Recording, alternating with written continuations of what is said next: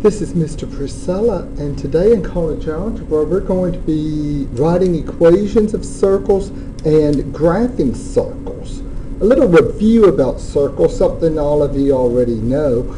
I'm sure at some point in your life you graphed circles with a compass, maybe in public school.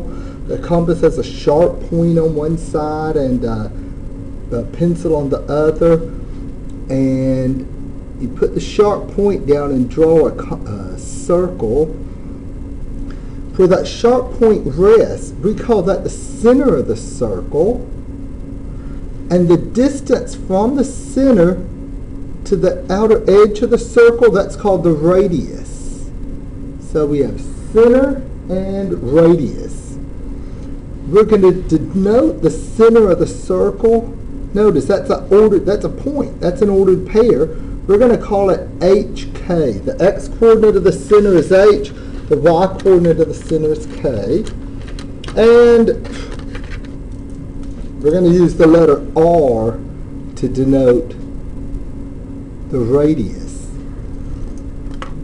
To write the equation of a circle centered at HK with a radius of R, you're going to do this. You go x minus the x-coordinate of the center squared plus y minus the y-coordinate of the center squared equals the radius squared.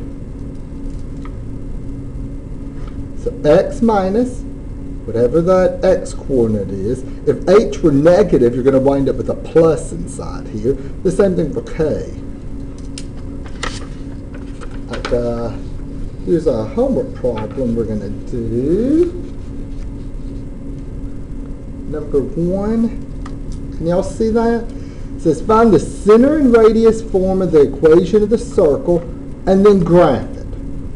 Well, if this is your h and your k, can y'all imagine going through plugging a 0 in for h and a 0 in for k? If you plug a 0 in for h and a 0 in for k, you're going to have something like this. X minus 0 squared plus y minus 0 squared equals, now the radius is 4 squared. Which one of those would this simplify down to? It would be this one right here. It's just a multiple choice. Now, to graph this, you're going to have a little graphing tool, which I'll demonstrate in the next video, hopefully. But basically, you're going to click right here for the circle, and then it's real easy to graph it. You just plot the center, and then you move over whatever the radius is. You're going to take your mouse, move over 4, and when you do that, it's going to draw the circle for you, okay? It's a nice little graphing tool on here.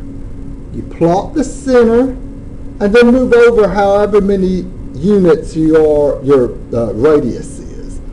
And I'll demonstrate that graphing tool hopefully in another video. Let's see.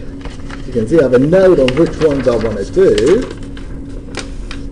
Number 4. I'm going to do number 4. Let's see. There. Is that better? The center is -4, 5, and the radius is 3. And we want to write the equation. So can y'all do that little substitution? If you replace this h with a -4, what are you going to have in the parentheses? Are you going to have x minus 4 or x plus 4? You're going to have x minus minus, which is x plus 4. So here I am writing the equation.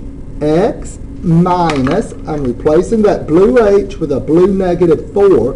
The minus negative becomes a positive, squared, plus y minus k squared equals the radius squared. 3 squared is going to be 9. So which one is it here? Can y'all see the answer choices? X plus, no, it's not that one. It's one of the ones that has 9 over here. Is it C? Yeah, it's C, isn't it? Well, it's been a while since I've made these videos. I've sort of missed it. Now to graph it, again, you're going to use this graphing tool, which I hope to have to demonstrate in another video.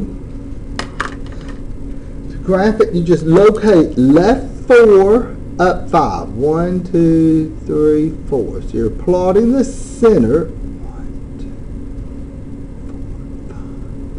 4, 5. Left 4, up 5. You plot that center. And then you're going to take your mouse and move over 3 units, and the circle will be there. Just move over 3. Wait. Yeah, 3. So can you imagine? 1, 2. I should have brought a compass with me.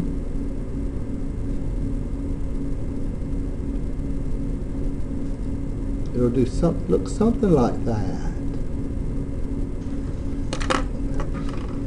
I might have a really good graph of that one somewhere.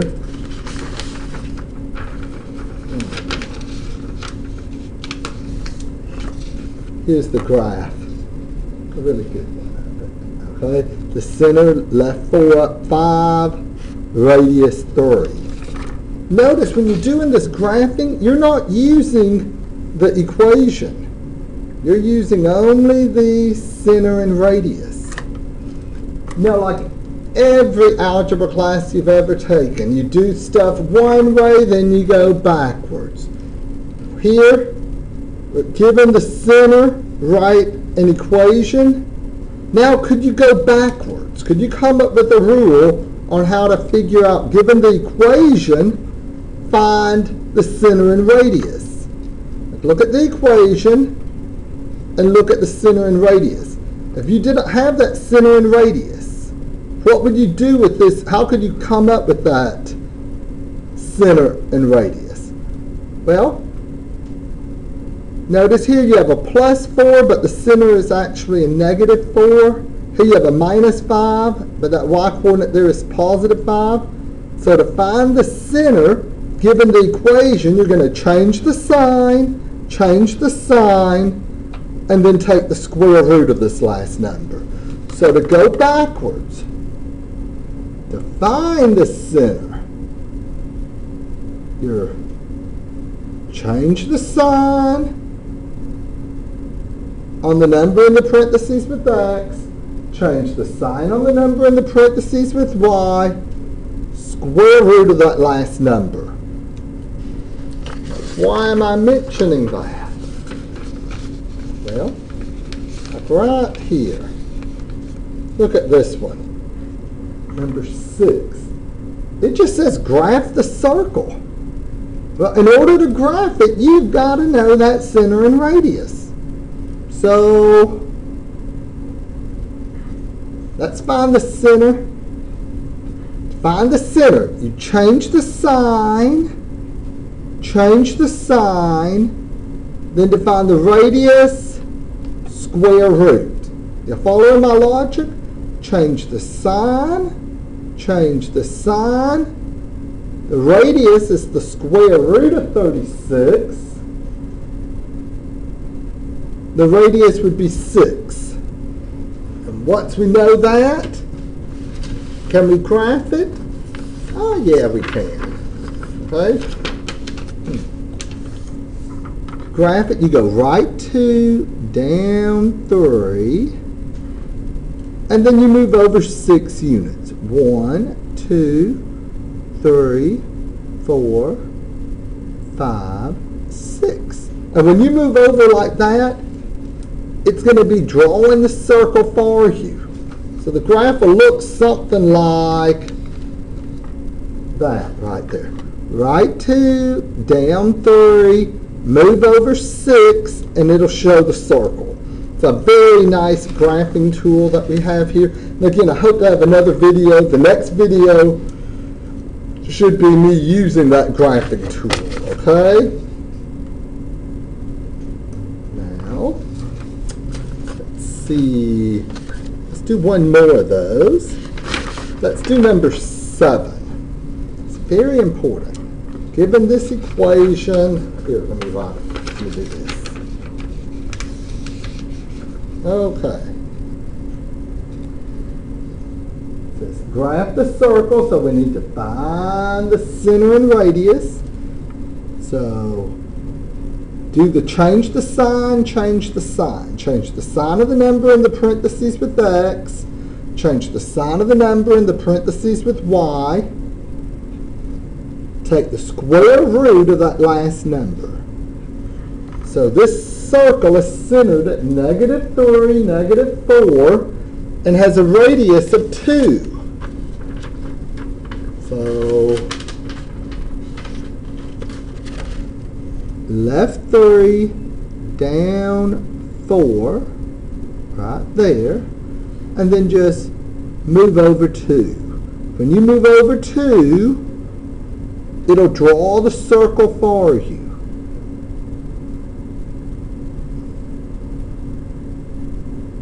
Looks something like that, but here's a really nice picture of the circle. Left 3, down 4, there's the center. Move over 2 and it draws the circle. This is a very nice tool that we're using here. You're going to click on this button here. I think we used all these other tools here, the line tool, the absolute value, quadratic. We used some of those already. It doesn't show the cubic tool there. But either way, the next video that you see hopefully will be me demonstrating this tool. It'll just be a really short video. Okay? So work on these circles. I guess the natural question to ask is, well, how the heck would you do something like number 8?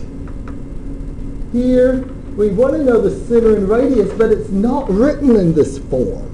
It's all expanded out. Imagine filling all this stuff out. Someone got overzealous.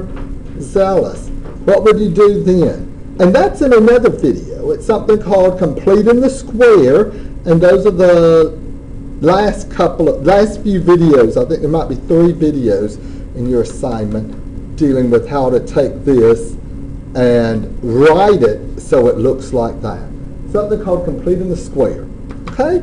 Well, we're out of time right now, and I want to film another video with me using that graphing tool. So thank you for watching. Bye-bye.